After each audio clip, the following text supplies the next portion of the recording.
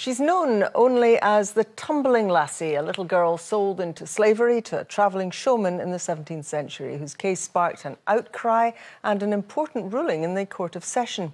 Today, she's the subject of a new show by Alexander McCall Smith at the Edinburgh Fringe. Our arts correspondent, Pauline McLean, reports.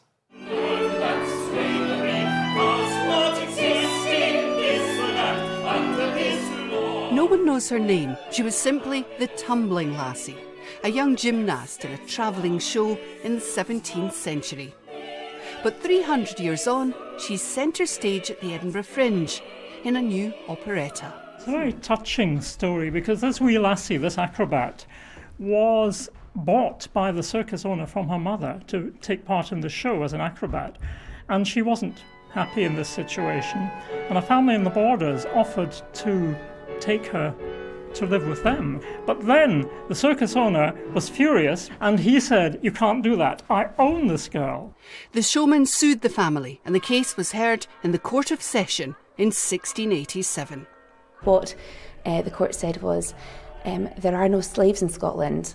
A mother can't sell their bairns.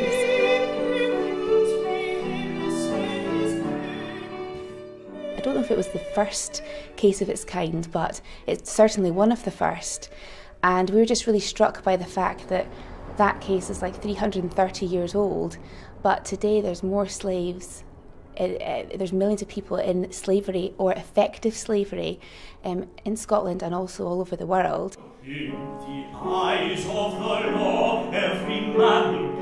The Tumbling Lassie has inspired a campaign by the Faculty of Advocates, which has raised over £60,000 for anti-trafficking charities, and continues to raise awareness through shows like this. This story fits very well in the late 17th century in Scotland, but it's a story which is being reenacted as we speak. There are people who are subject to this sort of treatment right at the moment in modern Scotland. If this little musical piece just draws people's attention to that, well, then I think our work is done.